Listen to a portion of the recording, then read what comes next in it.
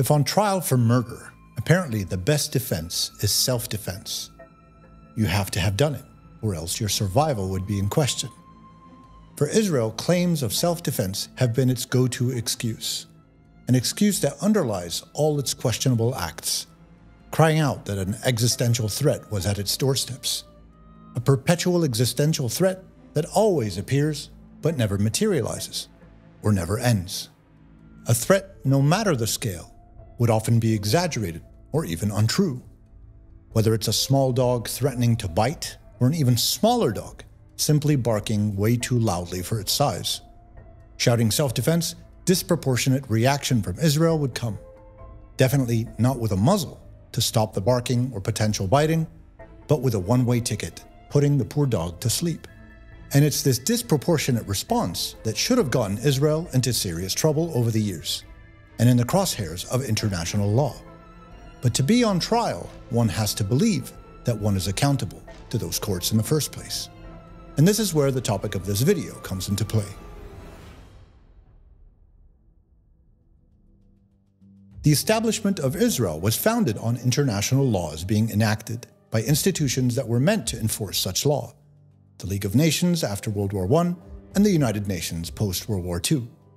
Global organizations that were destined to preserve and maintain international peace and security around the world. These laws that came into effect and that related to Israel were biased and unfair laws. Laws that were unilaterally in favor of the creation of a Jewish nation at the expense of another indigenous people, their rights, and their lands. Of all the nations across the world, one would think that Israel had a deep and foundational respect for such institutions, that it would hold dear these organizations that it owed its existence to. But it doesn't, and since 1920, when the concept of an official set of international laws came about in the form of the establishment of the League of Nations, there was a gradual yet significant, strategic, and intentional shift in the Jewish nation's position. In this video, I'd like to go through the various progressions of Israel's behavior throughout history, as well as that of its representatives, pre-establishment, and to shed light on why such a shift materialized. Before any Israel came into existence, and by the end of the 19th and up to the early parts of the 20th century, there was a Zionist world organization that led the Jewish push for the creation of a national homeland.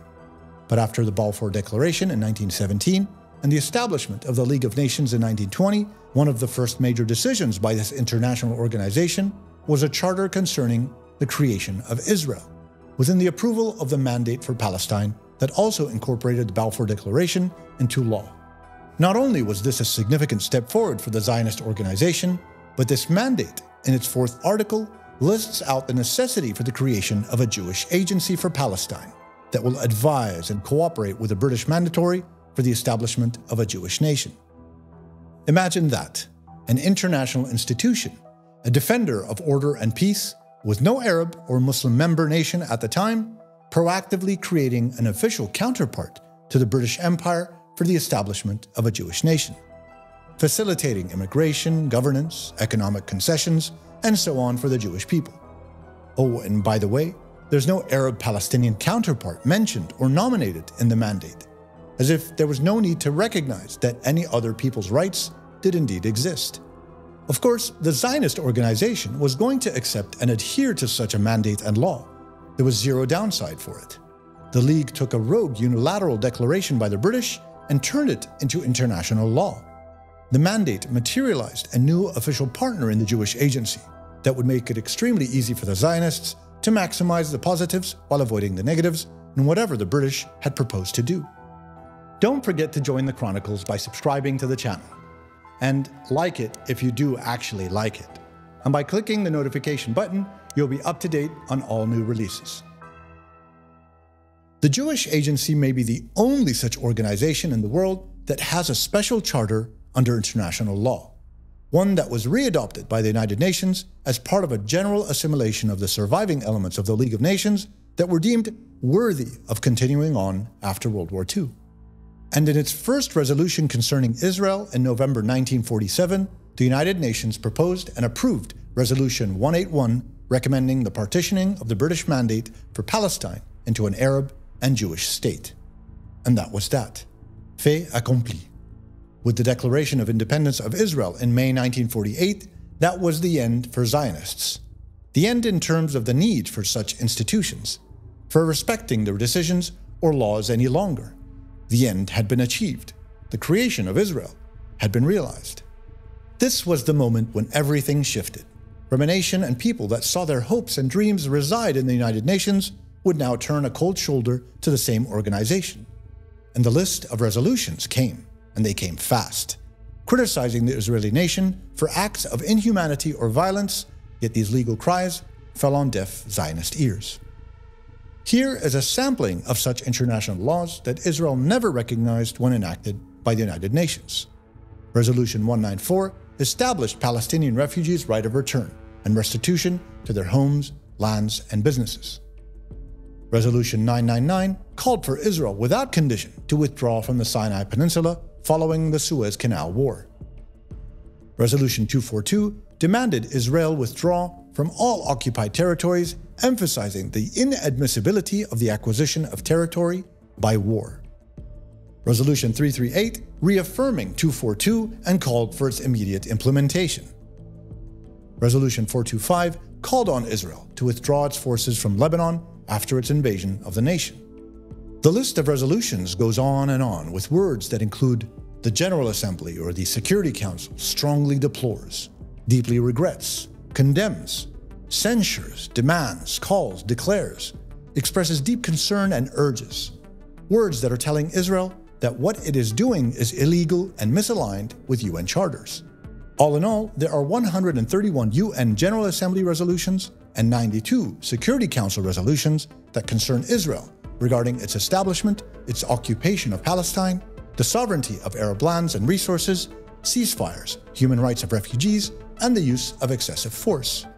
That's a total of 223 laws citing Israeli injustices in the region. How many have they abided by? 7 in total. 6 that have to do with its creation, and 1 approving its admittance into the United Nations as a full member. That's a 3% application rate. But when analyzing it further, and I'll ask you this, what was the application rate for those resolutions that benefited the Jewish nation?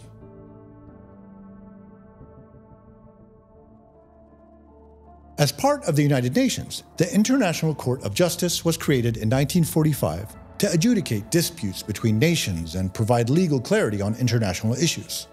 Israel has had a couple of run-ins with the ICJ. In 2004, the ICJ determined that Israel's construction of a wall surrounding Jerusalem and its illegal settlements was contrary to the Geneva Convention and was deemed illegal. Any reaction by Israel? Yes, of course, nothing. The ICJ was completely ignored. In early 2024, the ICJ ruled that Israel was to immediately cease its military operations in Gaza and to take all reasonable measure to prevent genocide. Again, what did the Zionist regime do? Nothing again. The inhumane treatment of the Palestinian people continued on without concern. Since the court's establishment in 2002, nothing has come from the ICC when looking at Israel. In the decades of crimes committed by Israel, 0 cases have been filed, let alone any being tried. But the kicker here is that Israel doesn't recognize the ICC. Such a court, Israel states, has no jurisdiction over its actions as a nation. Okay, so by now it's clear that Israel couldn't care less about international law. But what about its own laws, and how they might observe or honor international law? If you recall earlier, I mentioned Israel's Declaration of Independence. If we look at its content, we can extract the following. By virtue of our natural and historic right, and of the resolution of the General Assembly of the United Nations, do hereby proclaim the establishment of a Jewish state in the land of Israel, the State of Israel. The declaration goes on with, it will be loyal to the principles of the United Nations Charter. The State of Israel will be prepared to cooperate with all the organs and representatives of the United Nations in carrying out the General Assembly Resolution of 29 November 1947. So, the declaration states that Israel will honor the United Nations outright, and in referencing the 1947 resolution, the state will respect its method of land partitioning and allocation. So what changed? It's not so complicated. They became the more powerful, and hence, the less accountable. The global institutions that the world, and more realistically the ones the Western powers have established, defended, and praised, are without justice, with no teeth or backbone. Without the unbiased support of international law by those in power, they themselves become no more than puppet institutions, only to cry freedom and injustice when it suits the West's agenda. For Israel, the purpose of the United Nations, and overall any international law, was necessary up to a certain point in time. And once Israel got out of these institutions what it wanted, such organizations became insignificant, unnecessary, and unworthy of its respect. What happens when someone believes that they are above the law? And what happens when the institutions that profess freedom and justice project zero integrity? The world is supposed to be governed by law and order, a modern way to conduct ourselves as nations in order to protect the injured, weak, and suppressed. How can anyone convince the Palestinian people of this myth?